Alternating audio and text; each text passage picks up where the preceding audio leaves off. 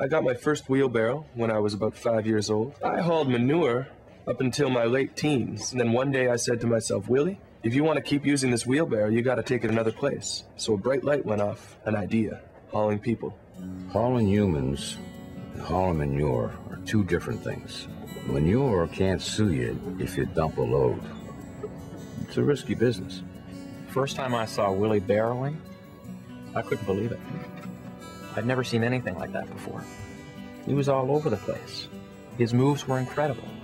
Everything that makes Willie great, he got from me. His business savvy, his agility with the barrel, this garage, which is a loner.